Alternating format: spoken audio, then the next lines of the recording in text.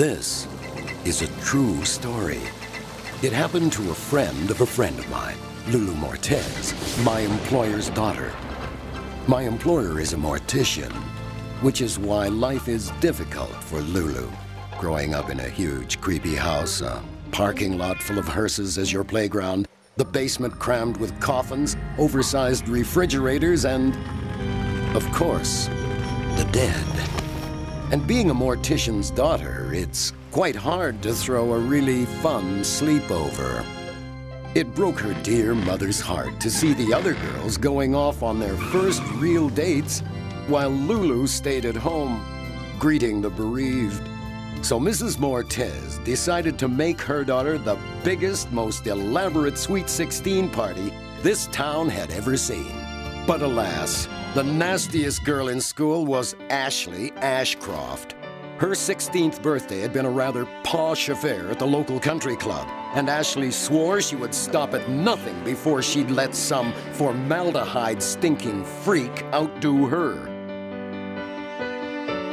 But Mrs. Mortez did herself proud. Instead of the usual coffin on the raised platform, there was a three-piece band. The carnations were replaced with roses, and instead of sad sobs, the tinkling of a raspberry punch fountain wafted through the room. But in the end, it was still a funeral parlor. Guests were terrified to enter alone. Each girl put her gift on a table in the main hall and then crept timidly into the reception area.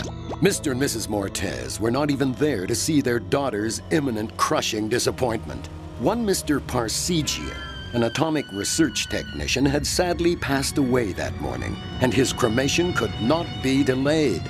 So Lulu's doting parents and I were in the basement, stoking the furnace, when the nasty Ashley finally arrived. Ashley was late because she had discovered the smallest of blemishes just below her right cheek.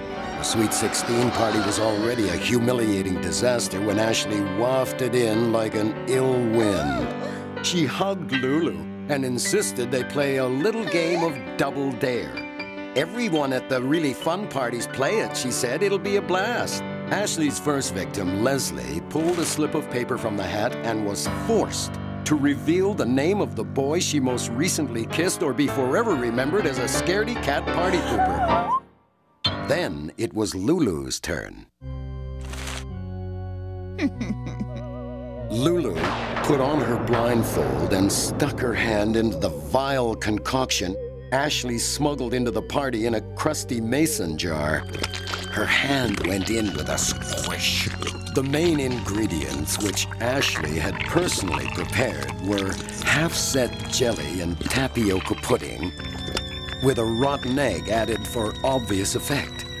Peeled grapes slithered at the top, and there were a few unfortunate earthworms near the bottom. Ashley waited with bated breath to hear the inevitable scream and see the humiliation as Lulu raced out of her own Sweet 16 party. Lulu stirred her hand round and round the slimy substance and pulled out a long, slithery thing and asked, "Is this a really dead eel or what?" Ashley screamed and nearly went into a fit. Mr. and Mrs. Mortez and I scrambled up from the basement. I deposited the container of what remained of Mr. Parsegian on the front table. When Ashley saw the gold-plated urn, she knew she could still spoil the party. By the time I told Mr. and Mrs. Mortez where I had put Mr. Parsegian, it was too late. You see, when Ashley arrived home, she looked inside and wondered what the price of volcanic ash mud packs were these days. Maybe it would cure her blemish. She added water and applied liberally.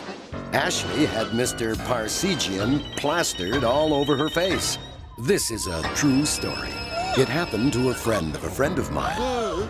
Oh, Ashley is still just as mean as ever, but her skin is truly radiant.